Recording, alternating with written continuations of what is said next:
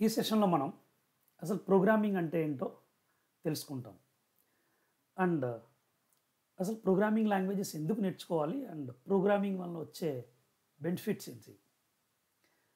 So guys, ఇది మన agenda. ఈ వీడియో ఎండ్ అయ్యే లోపల మీకు వచ్చే నాలెడ్జ్ ఏంటంటే what is programming and why we need to work with programming and what is the programming language. So guys, first of all నేను మిమ్మల్ని క్వశ్చన్ అడుగుతాను, వాట్ ఈజ్ సిపిపి? మీరు కావాలంటే ఈ వీడియోని పాస్ చేసి గూగుల్లో సెర్చ్ చేయండి వాట్ ఈజ్ సిపిపి, ఆర్ మీకు ఆల్రెడీ తెలుసుంటే ఈ వీడియో కింద కామెంట్స్లో రాయండి what is CPP. Of course రాసిరా? Then ఒకవేళ మీరు CPP is a programming language అని రాసుంటే మీరు correct. So now let's try to understand what is programming and what is language. ఈ రెండింటిని సెపరేట్గా తెలుసుకోవడానికి ట్రై చేద్దాం. సో ఫస్ట్ ఆఫ్ ఆల్ ఏంటంటే లాంగ్వేజ్ అంటే ఏంటో తెలుసుకుందాం. We human beings communicate with each other using human languages. అంటే మనం మన ఫ్రెండ్స్తో కానీ రిలేటివ్స్తో కానీ లేదా వేరే వ్యక్తులతో కానీ మాట్లాడడానికి ఉపయోగించే లాంగ్వేజెస్ని హ్యూమన్ లాంగ్వేజెస్ అంటాం, లేదా న్యాచురల్ లాంగ్వేజెస్ని కూడా అంటాం. అసలు లాంగ్వేజ్ అంటే ఏంటి? తెలుగులో లాంగ్వేజ్ని మనం భాష అని చెప్పి అంటాం. సో భాష వలన ఉపయోగం ఏంటి? మన మనసులో ఉన్న భావాల్ని వ్యక్తపరచడానికి, మన మనసులో ఉన్న థాట్స్ని ఎదుటివాడికి ఎక్స్ప్రెస్ చేయడానికి ఉపయోగించే ఒక tool is nothing but the language. So మనం ఇంగ్లీష్, తెలుగు, హిందీ, మరాఠీ, మలయాళం ఇలా డిఫరెంట్ హ్యూమన్ లాంగ్వేజెస్ తోటి కమ్యూనికేట్ చేస్తుంటాం. మరొకవేళ మీరు కంప్యూటర్తో కమ్యూనికేట్ అవ్వాలంటే ఏం చేయాలి? సో మీరు అనుకోవచ్చు, కంప్యూటర్తో ఎందుకు కమ్యూనికేట్ అవ్వాలి? Because you want to make your computer to work for you. మీరు మీ కంప్యూటర్ని మీకోసం వర్క్ చేయించేటట్టు చేయాలి, ఆర్ కంప్యూటర్కి ఒక పని చేయడం కోసం ఒక ఇన్స్ట్రక్షన్స్ని ఇవ్వాలి. So that's where the concept of programming languages will come in to picture. So మనం ఒకరితో ఒకరు ఇన్ఫర్మేషన్ని షేర్ చేసుకోవడం కోసం కానీ, ఇన్స్ట్రక్షన్స్ని ఇవ్వడం కోసం కానీ ఎలాగైతే కనుక హ్యూమన్ బీయింగ్స్తో మాట్లాడుకుంటామో, అదేవిధంగా మీరు ఒక కంప్యూటర్తో ఇంటరాక్ట్ అవ్వాలి, ఒక కంప్యూటర్కి ఇన్స్ట్రక్షన్స్ ఇవ్వాలంటే ఖచ్చితంగా కంప్యూటర్కి వచ్చిన లాంగ్వేజ్ మీరు నేర్చుకోవాలి. And computer understands only one language, that is machine language. ఈ మిషన్ లాంగ్వేజ్ని మనం వన్స్ అండ్ జీరోస్ అని కూడా అంటాం, are which is also known as the binary language. So అసలు ప్రోగ్రామింగ్ అంటే ఏంటి? Programming is the process of instructing a computer system to perform a task. అంటే ఒక పనిని చేయడం కోసం కంప్యూటర్కి ఇన్స్ట్రక్షన్స్ ఇచ్చే విధానాన్ని ప్రోగ్రామింగ్ అని చెప్పి అంటాం. కానీ కంప్యూటర్కి మనం ఇన్స్ట్రక్షన్స్ ఇవ్వాలంటే కంప్యూటర్కి వచ్చిన భాష మనం నేర్చుకోవాలి. కంప్యూటర్కి వచ్చిన లాంగ్వేజ్ ఏంటంటే machine language. And it is very difficult for human beings to learn machine language. Impossible అనట్లేదు, డిఫికల్టీ అంటున్నాం. చాలా టైం టేకింగ్ ప్రాసెస్. అండ్ యాక్చువల్గా మీరు కంప్యూటర్ని ఓపెన్ చేసి చూస్తే మీకు ఏ కాంపోనెంట్లో వన్స్ అండ్ జీరోస్ కనపడవు. యాక్చువల్గా ఏంటంటే ఈ కంప్యూటర్స్, ల్యాప్టాప్స్ ఇవన్నీ ఏంటంటే electrical and electronic devices which works with electricity.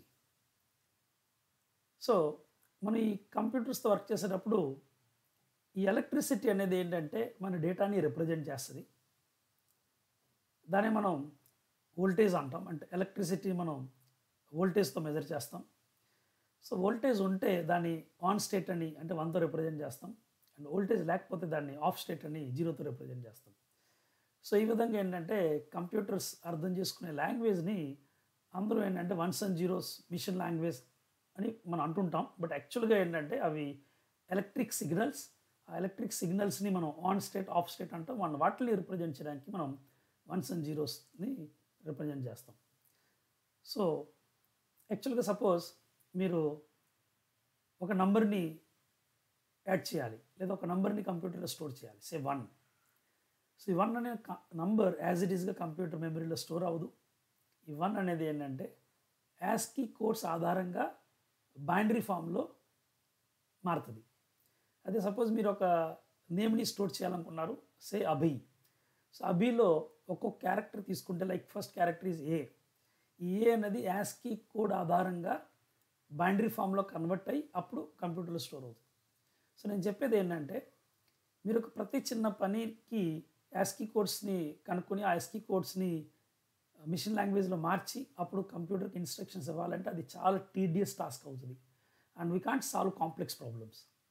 అందువల్లే కంప్యూటర్ సైంటిస్ట్ ఏంటంటే మనకి న్యాచురల్ లాంగ్వేజెస్కి దగ్గరగా ఉండే కంప్యూటర్ ప్రోగ్రామింగ్ లాంగ్వేజెస్ని ఇంట్రొడ్యూస్ చేయడం జరిగింది. Means A computer programming language is a language which is closer to natural language, అంటే క్లోజర్ టు హ్యూమన్ లాంగ్వేజ్. అంటే మనం ఇంగ్లీష్లో యూస్ చేసే వర్డ్స్ మాదిరిగానే ఒక ప్రోగ్రామింగ్ లాంగ్వేజ్ కూడా ఉంటుంది. అండ్ ఆ ప్రోగ్రామింగ్ లాంగ్వేజ్ ఒక స్పెషల్ సాఫ్ట్వేర్ని కూడా మనకు అందిస్తుంది, అదే translator. So you take any programming language whether it is C or C++ or Java or Python, these programming languages comes with a special kind of software called translators. ఈ translators either compilers అవ్వచ్చు లేదా interpreters అవ్వచ్చు.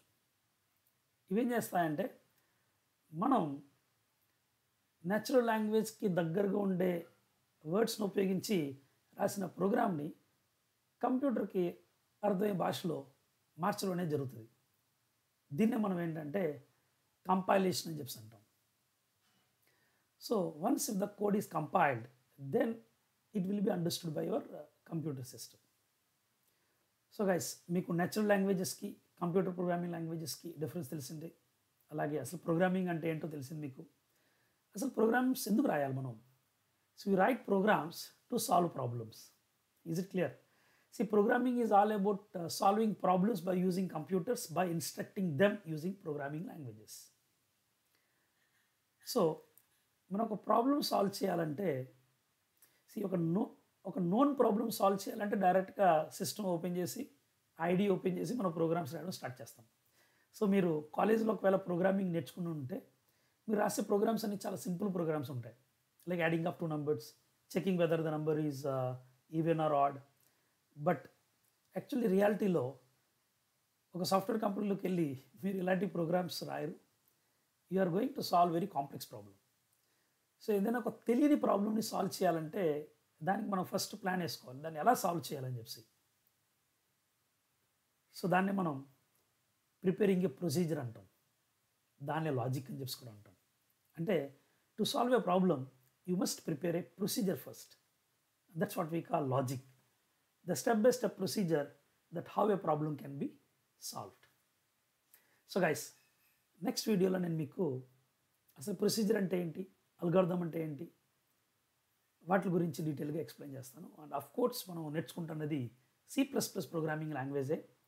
But ఒకవేళ ఎవరైనా సరే ఇటువంటి programming language knowledge లేకుండా C++ నేర్చుకోవడానికి ట్రై చేస్తున్నారు అనుకోండి, వాళ్ళకి ఈ బేసిక్ నాలెడ్జ్ అనేది చాలా చాలా important.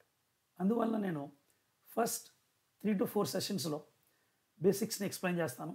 And then slowly wheel move in to C++ programming language. That's it guys in this video. Thank you so much. By, take care and keep coding.